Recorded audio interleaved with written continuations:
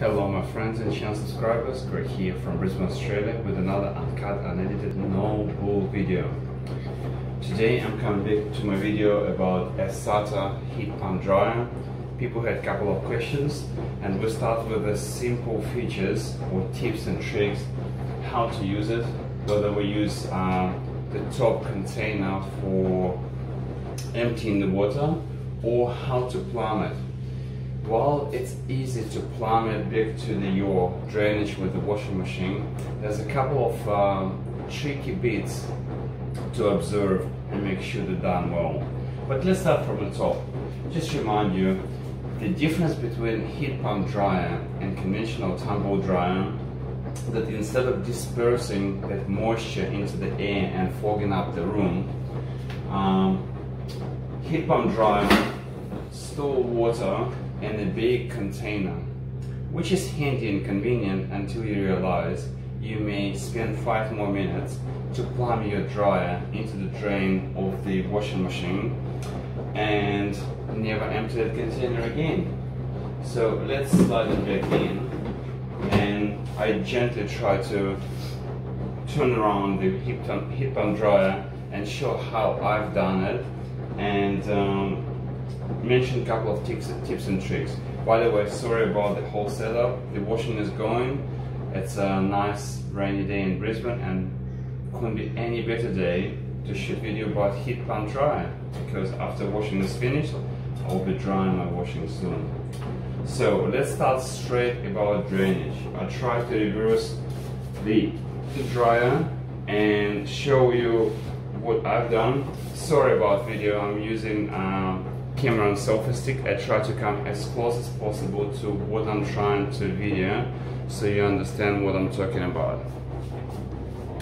Actually, what I'll do, I'll switch the, will be easier. Now the whole drainage system is right here, and by default that pipe there would be mounted on here. So what you need to do is take pliers and unmount this pipe in the middle from here, and in the middle it's just a little hook or place to mount it. So you mount it there, and where the pipe leads, that pipe leads all the way to the top container. Now in a kit with a dryer you have a pipe that basically you can mount later on and go all the way to the drainer, and as you can see, that's my washing machine drainer, and I placed, just if it doesn't fit, because it was nice and neat here with the attachment, so if it doesn't fit, just remove the attachment and mount that pipe under, and it will drain all the way in. And that pipe should go all the way up, because it's designed to go up and then come down and plumb it and put it back onto that outlet where you've taken the previous one from. Mind you, as you can see, that plastic that attaches it to dryer is designed to come out. So if it pops out, be gentle with it, but it's easier to work with it when it's out. Don't pull it too far, because you can pull the cable, or not cable but pipe, from the compressor itself.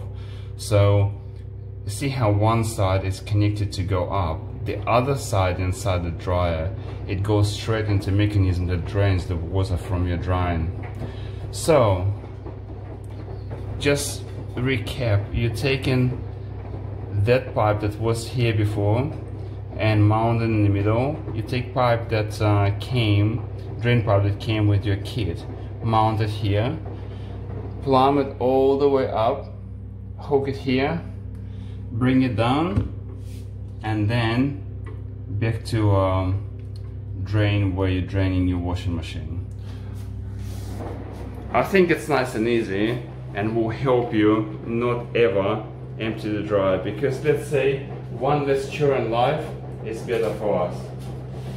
Now the dryer is here, and again, what I'll do, I'll probably create another separate video about how starting up and how using it. It's straightforward, but reminder, it is very important to empty your linen filters, and the reason is that because the heat pump dryers, they're not your conventional tumble dryers. The tumble dryer have heating elements and it blows air constantly. There's no system to clog.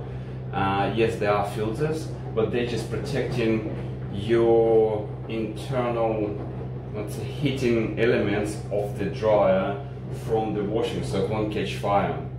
With the heat pump dryers, it'll be different. If you don't empty your linen filters, it will clog.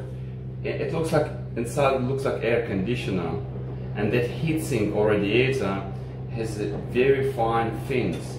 It is really important to filter well all the residue before it hits the filter, and I'll show the filter in a second.